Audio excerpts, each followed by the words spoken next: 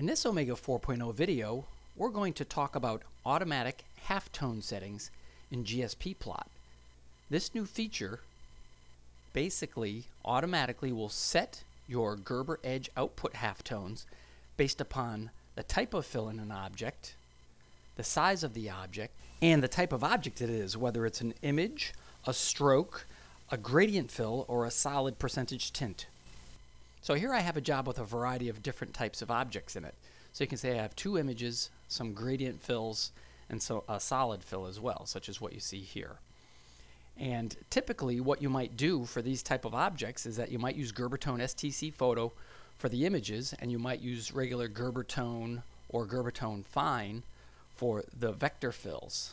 But sometimes when viewing these at a small size, some of these halftones might look a little bit too coarse. So this new button in GSPPlot will automatically set some different halftones based upon the size, the fill type, and the object type. So I'm going to take this job into GSPPlot. I'll go to File and Output All, or Shift F11. And my job is now open in GSPPlot. And to access this new feature, you go into Print Options, or the 1, 2, 3 button. And then you can go into halftone. And here's the new, let me move this box up a skosh. There we go. And then we're going to click on the halftone button. And there's a new button in here called Auto Substitution. I'm going to turn on Auto Substitution. And basically, I'm done as far as turning on the feature. So when I render this job, it's going to use a whole different set of halftones based upon the size, the object type, and the fill type. But now let's go back into that dialog box, go into Print Options, or the 1, 2, 3 button, and then we're going to go into halftone again. And let's take a look at what some of the settings are in this dialog box. So first of all, you have a tab for 300, a tab for 600, and if you have the Edge FX with Omega 4.0, a tab for 1200 DPI. And down here we see that from 0 to 2 inches for gradient fills, it's going to use a classical dot at 65 lines per inch. And if, as an experienced Edge user, perhaps I say to myself, well, 65 lines per inch, I'd like to turn that into 70 lines per inch. You can do that. You can override the settings in here, turn it into 70, and then click on Preference, and it'll use your new setting instead of what the Gerber default was.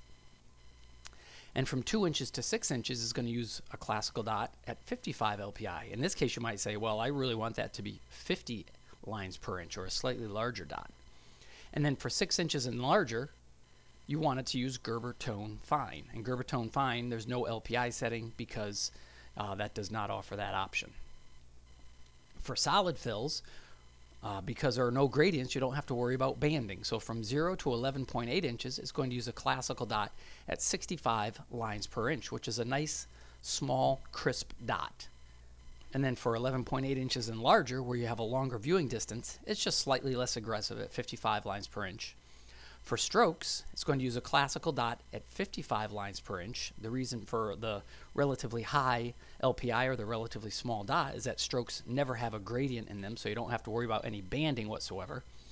And for image fills, from 0 to 6 inches, it's going to use a classical dot at 70 lines per inch. And then 6 inches and larger, it's going to use Gerber Tone STC Photo at 70 lines per inch, which is the Omega 3.0 default. And you can also change these settings based upon 600 or 1200 or high-res mode for the Edge FX. Because when you go to a higher DPI on your Edge, number one, it goes slightly slower, but number two, it gives you more levels of gray or less banding for a given LPI. So you can get slightly more aggressive for your sizes or with your LPI count.